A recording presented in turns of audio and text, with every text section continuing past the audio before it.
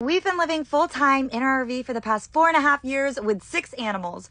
4 of them happen to be children. This is our border Aussie Sukra. We got him as a puppy. And our kitty Nala, she found us. Having 4 kids in the RV means the door gets left open a lot. And surprisingly, the pets don't try to escape. But unfortunately, our last cat did escape. So I actually got air tags and little clip-ons for their collars so that we always know where they're at all times. Our pets are definitely family, and especially if you travel, we highly recommend having some sort of GPS tracking system on them at all times. Make sure you're following and let me know if you have any questions about traveling full-time in a camper with children and pets.